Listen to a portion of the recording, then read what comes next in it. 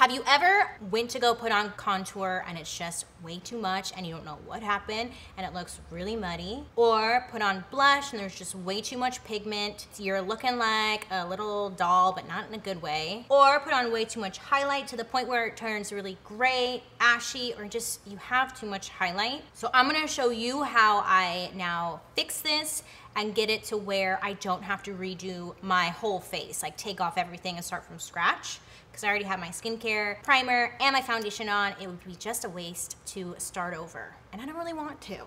So here's what I do, because it's actually a lot easier than you think. I'll take my beauty blender with still some of my foundation that I used earlier on it, and then I'll just go over and it's going to really blend everything into the skin and shear it out a lot. So I'm just going to bounce my beauty blender right over the contour.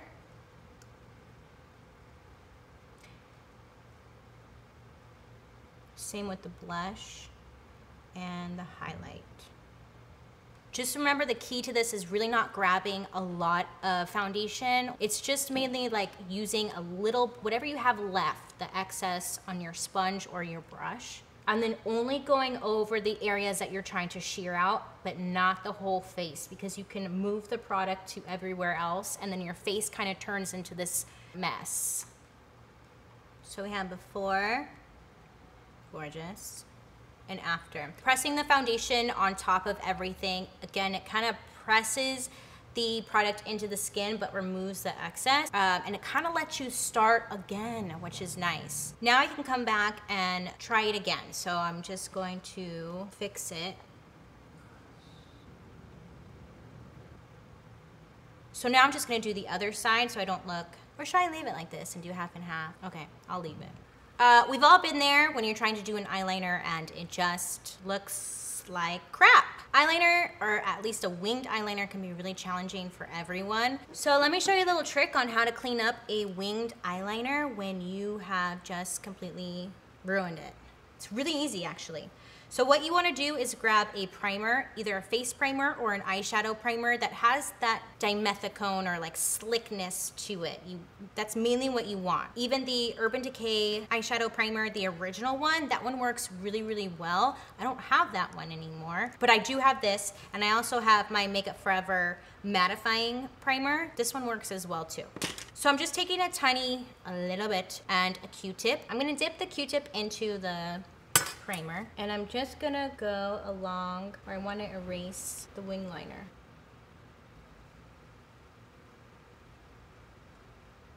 So using the face primer, it removes and like cleans up the lines for you and gives you a good outline of maybe where now I want to come back and, you know, fix it without having to remove my whole eye. It will remove a little bit of your makeup. Sometimes it does and sometimes it doesn't. I feel like it depends on like the formula I have on my face. But for the most part, like you can always come, like right here, I'm gonna come with a little bit of my foundation and a small brush and just kind of clean up that edge. It's what I do when I'm doing bridal makeup and they want a winged liner and I just messed it up, which is like the worst. Take some primer, clean it up, you'll be good to go. You won't have to like redo everything. A lot of people have asked me how to prevent getting fallout with your eyeshadow. Fallout is when you get eyeshadow down here, down below when you're applying it. It's the worst when you already have your foundation on and everything's ready to go, and then you get a ton of shadow down here. You try to sweep it off and it just spreads everywhere. Fallout usually happens when you have way too much product on your brush. A lot of people, they just dig into eyeshadow and they have way too much packed. When you start to put it on, it has nowhere to go or nowhere to stick, and it starts to fall onto your cheek and whatnot. I feel like a lot of us do it out of habit, or we just think like, I wanna get as much eyeshadow as I possibly can. What I do is just grab like one swipe, hold the brush upside down if you have to, that way the brush is gonna catch any of the eyeshadow that wants to fall down, and then apply it that way, and you shouldn't get any fallout. But it's all about just grabbing less. You know that old saying, less is more? It's true. But start with a little. You could always grab more product and a couple layers instead of trying to grab everything at once. But you won't get any fallout if you just start with a little bit of product and then keep building. I'm doing the most random look right now, but I'm just trying to show you guys. No fallout? Fallout. For me, a lot of the times lipstick starts to bleed, especially in the summertime, or feather. That's when it starts to just kind of spread out and get all around your lips. It doesn't stay in place, it doesn't look clean, and it can be really frustrating.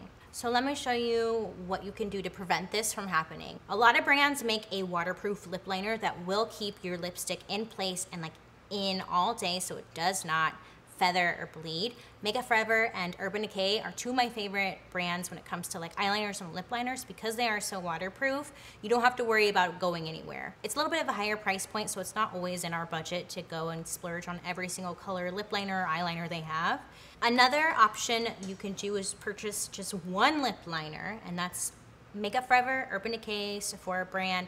A lot of brands make these. It's called the Lip Line Perfector. It's transparent, just wax. It has absolutely no color to it. Nothing's gonna show. And what this does is the wax kind of fills in fine lines, wrinkles around the mouth, but it also kind of creates this barrier so your lipstick or lip liner or gloss or whatever doesn't transfer or spread. This is also nice because if you do mess up, you can clean easily around the lips. Another option you have is to use your translucent powder. I like to use a small concealer brush. Take a little bit of the powder and then just dab it around the lip. This will also create a barrier so your lipstick, lip liner, lip gloss does not spread or bleed at all. I don't have any like tricks or tips for eyebrows, but I'm gonna fill in my eyebrows really quick, add an eyeshadow color just to kind of finish this look so I don't look so random, and I'll be right back. Okay, I added just one deeper shade, a pair of eyelashes, and a brow. I don't really know where I'm going with this tutorial. I just wanted to share with you guys some makeup hacks and like how to clean up your mistakes because it happens to all of us. So the last one I have, because this happens all the time, mascara. You just are feeling all like snatcherella, ready to go out, but you're like, let me just touch up my mascara one last time. So when you get mascara on your nose, let it dry completely. Do not touch it, do not look at it, do not acknowledge it. It's not there. Once it's dry, remember the primer that I used to clean up my eyeliner? We're gonna use that and a Q-tip to just take it right off. I'm taking a Q-tip with the face primer on there. I'm just going to stick and twirl. Face primer can get rid of so many mistakes. Not all of them, but some of them. Ta-da! We're done! And there you go. This is the finished look. I hope this helps you in some kind of way, especially the eyeliner trick.